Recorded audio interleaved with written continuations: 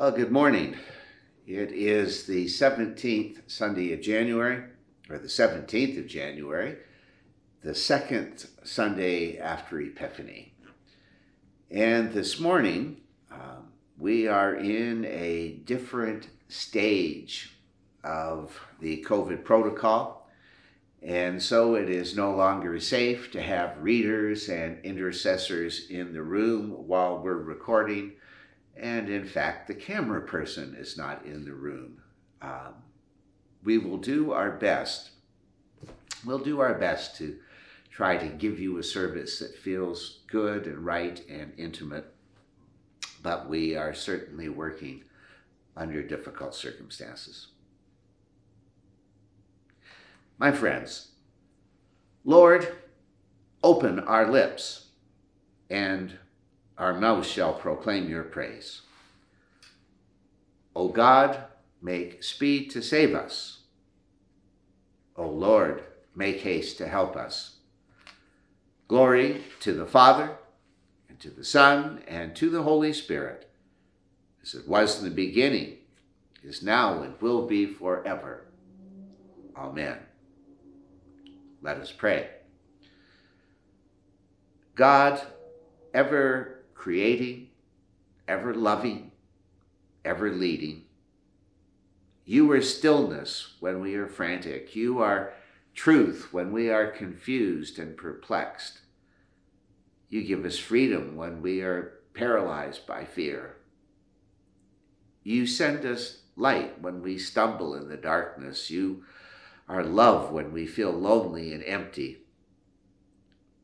For all that you are, all that you have been, and all that you will be for us, we praise you, Creator, Christ, Spirit. We turn to you in worship to listen for your voice and to seek your way for us.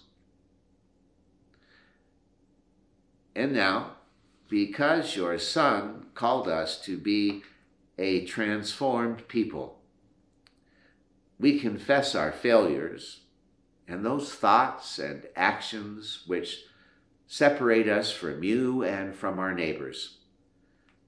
As together we say, Merciful God, you call us to fullness of life, but we have settled for much less. We have wandered from your ways and wasted your gifts. We ignore the pain of others and turn our faces from injustice. At times, we have hidden from the truth, especially when it calls us to do what we are afraid to do. We have given up in despair when problems around us seem overwhelming. Forgive us our small faith. Give us courage to listen and respond when you call.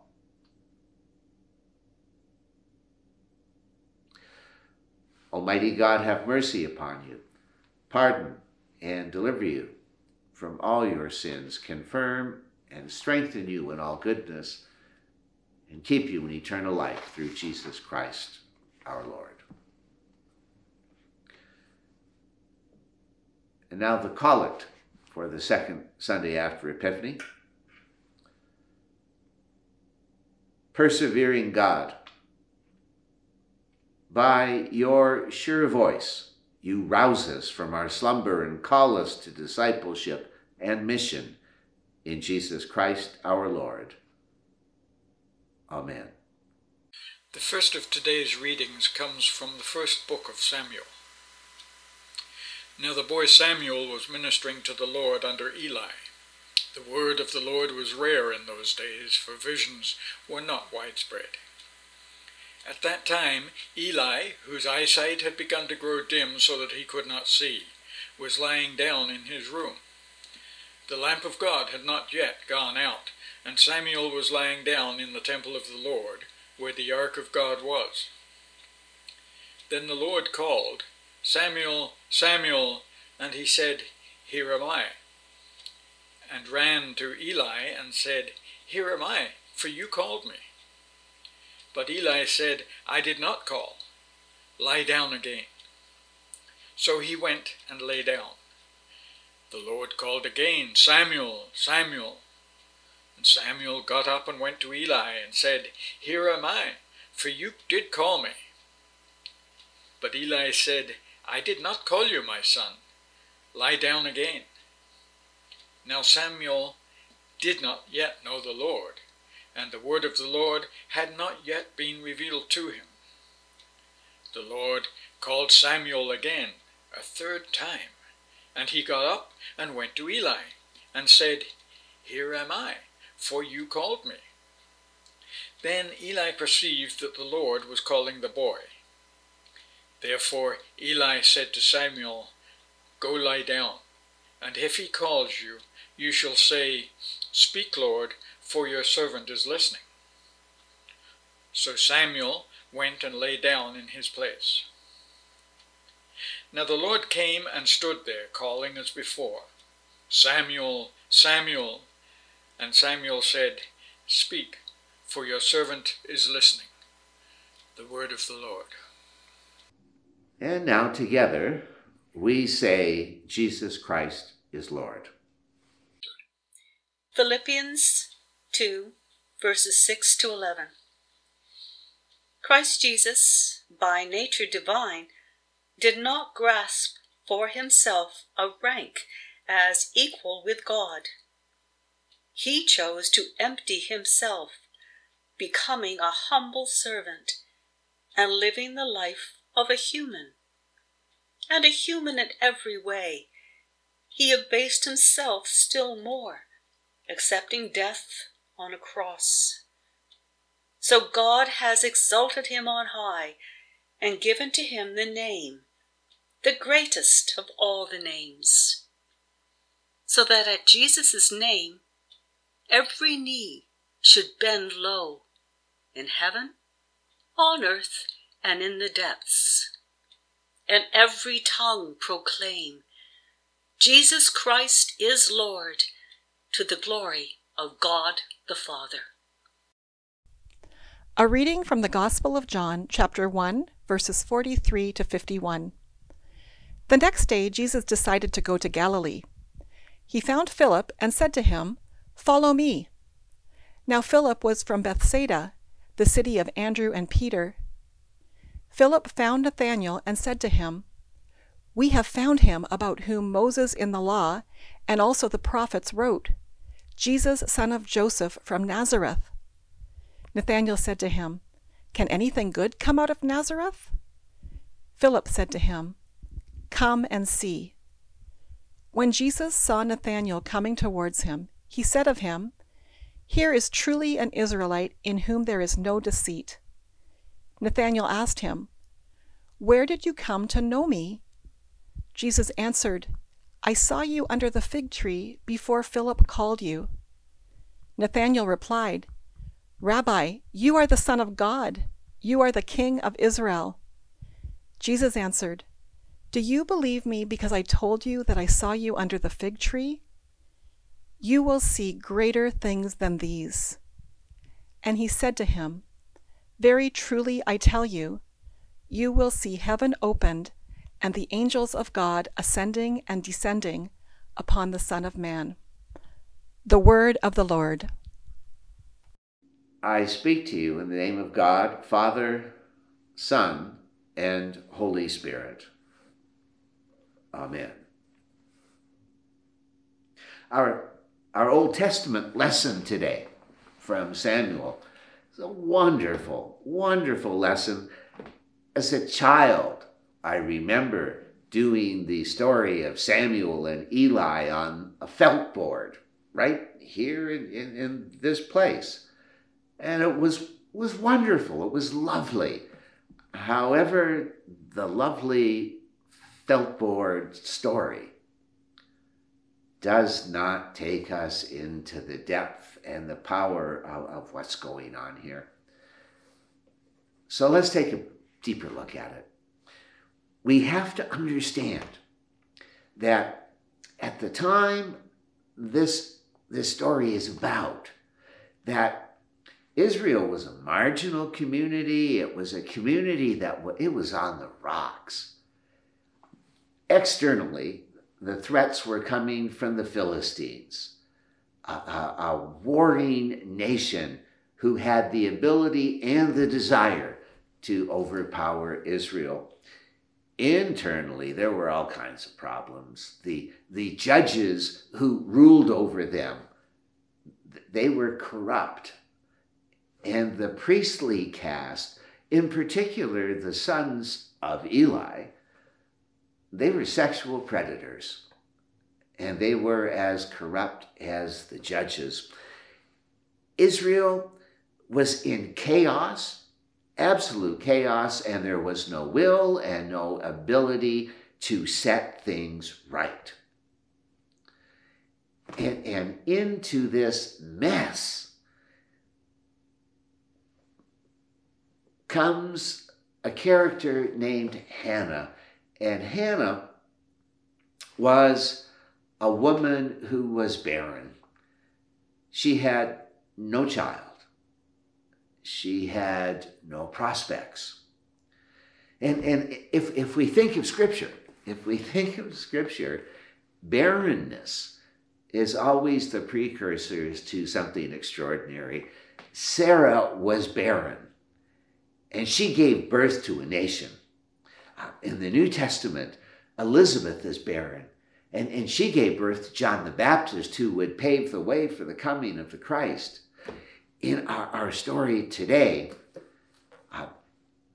Hannah, she was barren. She was barren at a time that Israel was going to hell in a handbasket. But she was a woman of profound faith, and she pleaded with God and prayed to God that if only he would give her a child, that she would give that child back to him as a Nazirite to serve him forever and for all time. And so Hannah had a child. And as our story picks up today, this child, true to her word, was given to Eli the priest to serve him in the temple, to be nurtured by him, to be trained by him, so that he could serve God in God's temple. It is a story which is, it is comedic, it is tender, it is powerful, and it is ironic. First the comedy. The name Samuel means God heard. The name Eli means God. And so here we have in this story this young child, Samuel, who is in his bed, and the voice of Yahweh calls to him, Samuel, Samuel. God heard calls, God heard. And Samuel says, here I am. But he thinks it's Eli, God calling. So while the God is calling him, he goes to his God and says, here I am. And Eli, God, says, I didn't call you. Go back to bed. And this kind of slapstick comedy goes back and forth. Make no mistake about it. Jewish people knew about comedy in their writing, and this is a lovely, lovely story. But the tender part comes when this Eli, this priest who is caring for and nurturing Samuel, this priest whose sight has dimmed, he's virtually blind, he's been in and out of being asleep, but finally, he is more awake in this story than he has been in years. He understands what is going on. And he says to Samuel, listen, next time you hear the voice, you say, speak, Lord. Your servant is listening. And so he does. And that is the wonderful, the kind of breakthrough moment. The part that is earth-shaking, the part that is powerful, actually comes right after this reading. When Eli says to Samuel, "Tell me what God said to you." And Samuel held nothing back. He told Eli, this faithful priest, that because he had failed as a father, because his sons were corrupt, because his sons were sexual predators, that the priestly power and authority, all that had been promised to him forever, was going to be taken away forever. Eli's life, in the life of his family, it was about to be changed in a punishment that there was no turning back. And what that meant was that the future of Israel was being vested in, put in the hands of this young child. This young child who people would come to know as a powerful prophet, as a military leader. They would come to know him as a kingmaker, as he appointed and anointed Saul and later David as king. He would be the one who set Israel on the course to greatness. Because of Samuel, nothing would ever be the same again. The irony is that the appointment of Saul as king, the anointing of David as king, all of that would come after Samuel was identified as a failed father like Eli before him. It's an extraordinary story.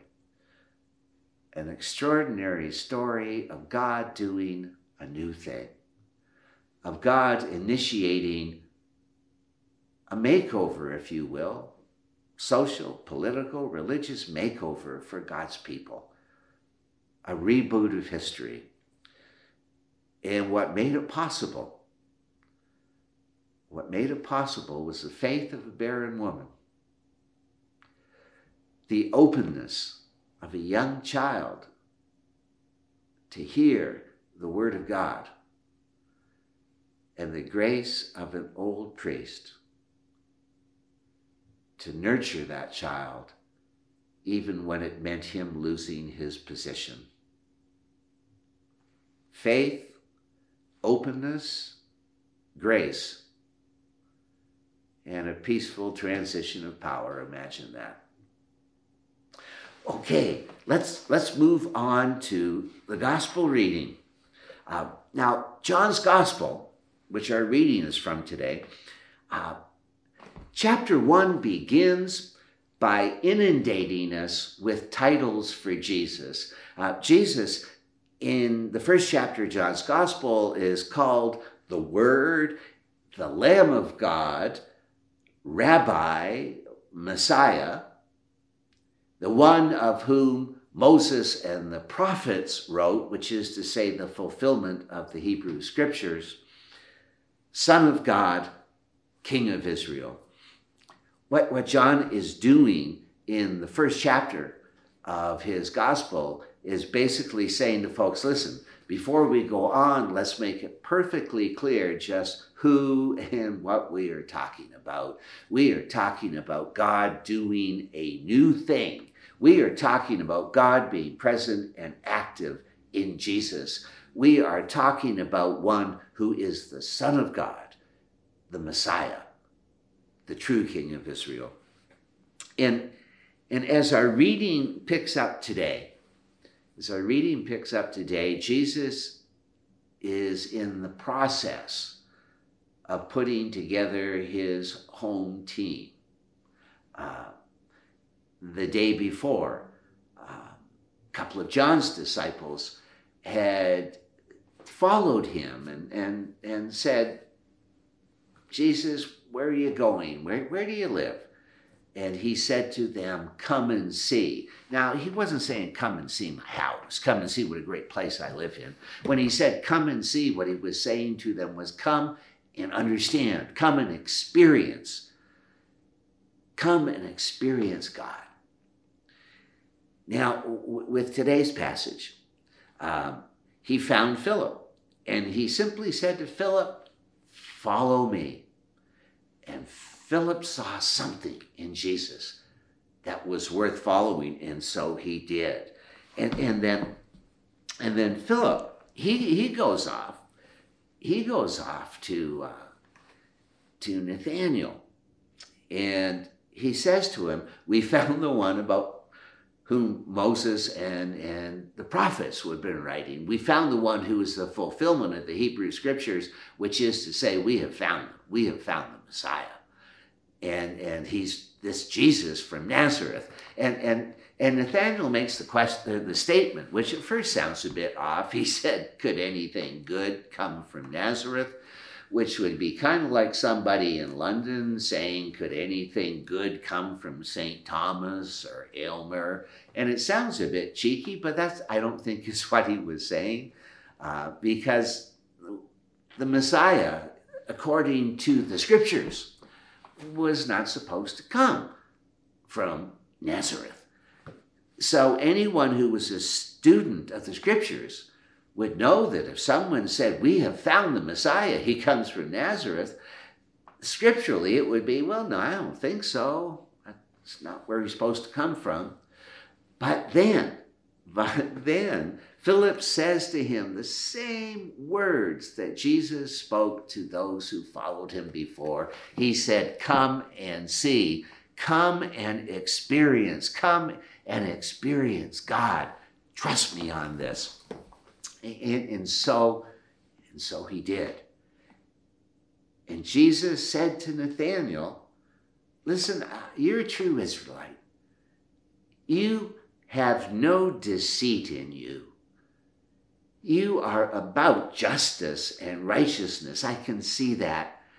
And then Nathanael says, well, how do you know that? You've just met me.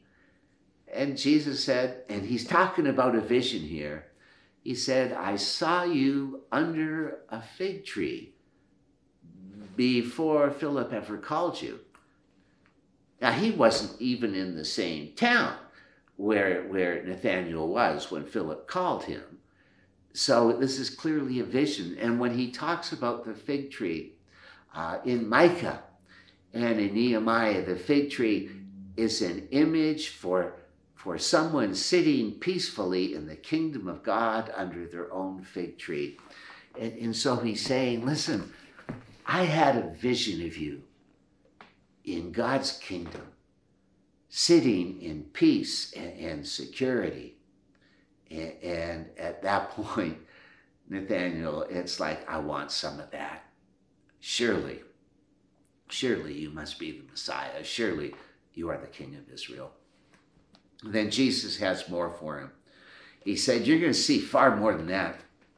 And he says, listen to these words. You are going to see greater things than these. Truly, I tell you, you will see heaven opened and the angels of God ascending and descending upon the Son of Man. It's a very clear reference to the vision of Jacob at Bethel, where the angels were ascending and descending on the stairway to heaven. And what Jesus is saying to him is, listen, heaven and earth are locked together in an embrace, and you will see Yahweh God at work in me. You will see God present in me. You will see God's love in me. So come and follow me. Come and follow me.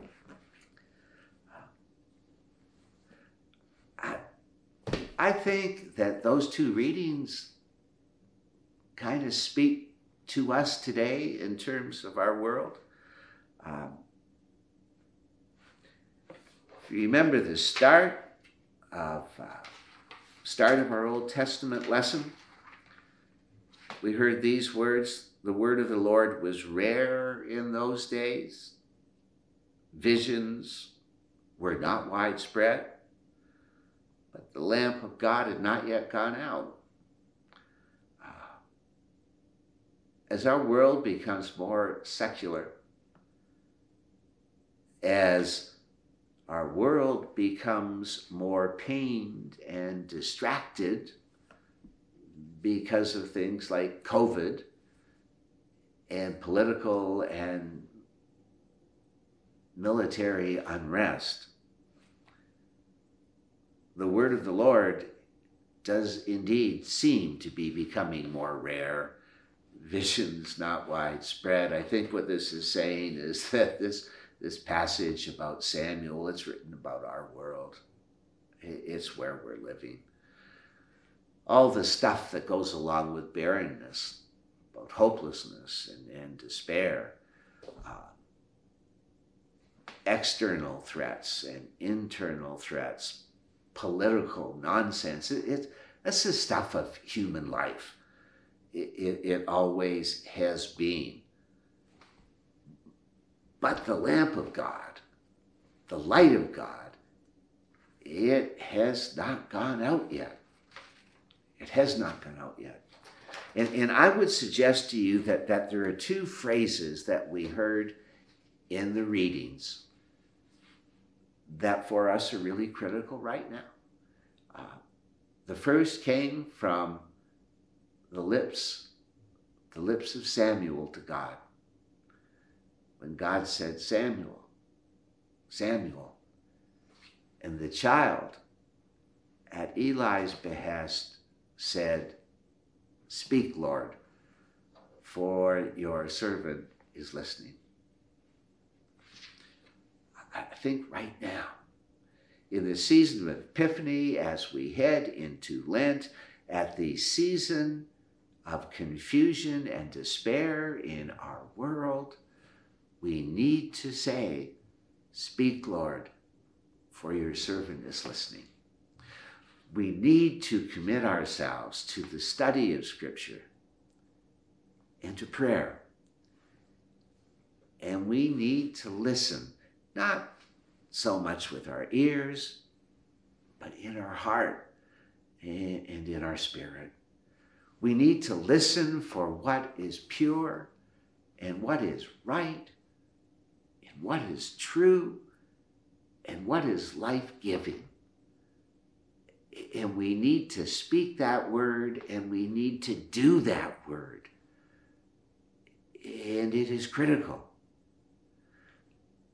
The lamp of God has not gone out, but the light's getting pretty dim.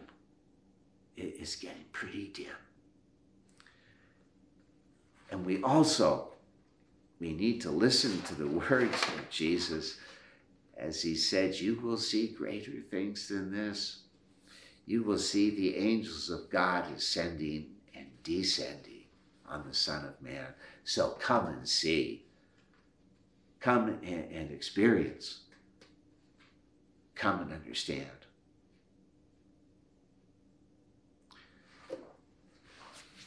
Right now, in our church communities, and it's tough because of COVID, it really, really is, because we can't do anything the way we normally could.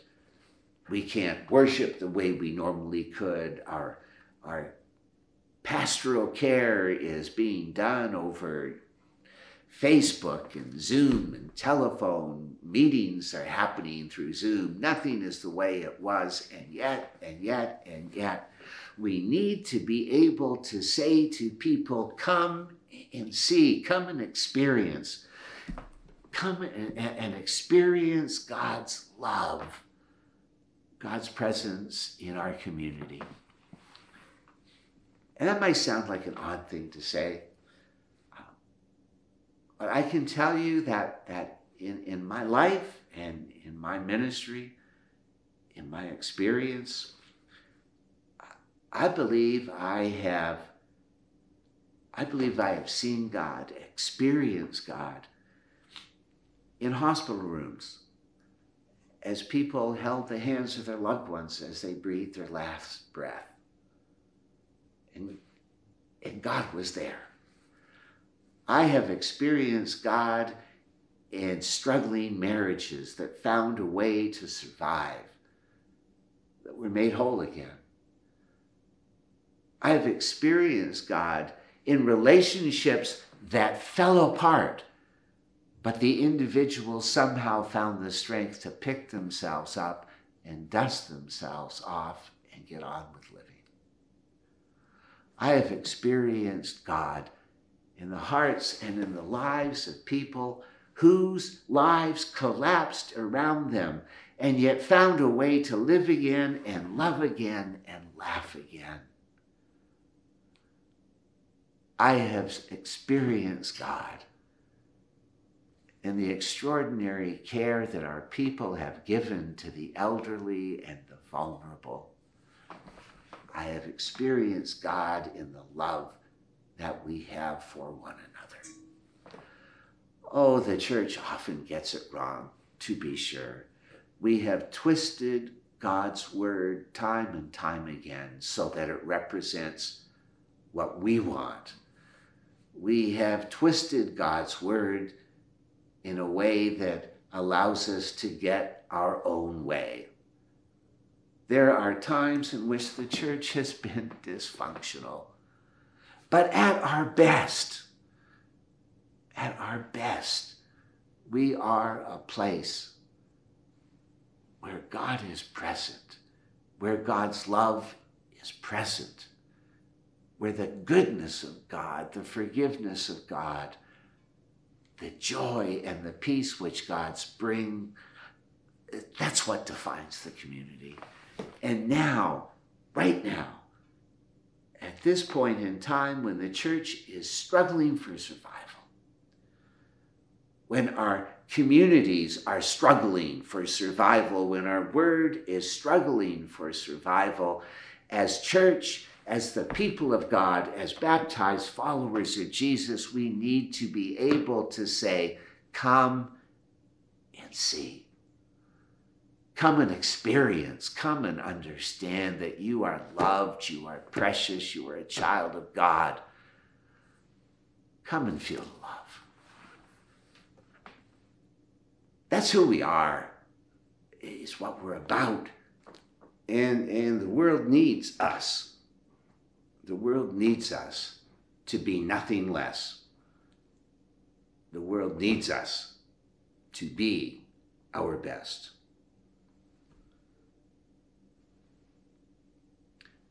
Speak, Lord. Your servant is listening. Come and see. Words for us to live by. Words for us to reboot the church, to reboot our society. Words for us to reboot our world by. Speak, Lord, your servant is listening. Come and see. Come and experience. Come and understand that God is present. Amen. Christ whose glory fills the skies, Christ the true.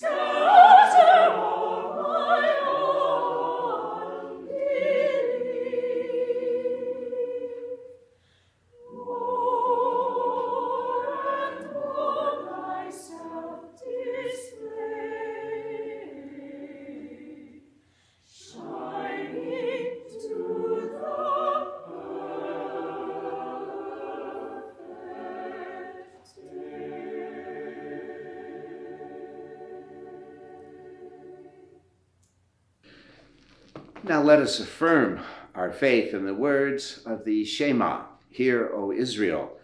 Together we say, Hear, O Israel, the Lord our God, the Lord is one. Love the Lord your God with all your heart, and with all your soul, and with all your mind, and with all your strength. This is the first and great commandment, and the second is like it, love your neighbor as yourself. There is no commandment greater than these.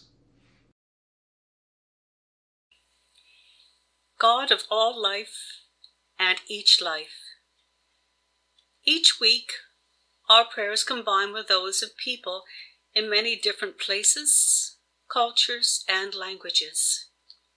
We face many different challenges, and also a common challenge, responding to the pandemic, though in so many different contexts. We thank you for honoring all our prayers with the gift of your Spirit, so that we may find strength and wisdom we need in you.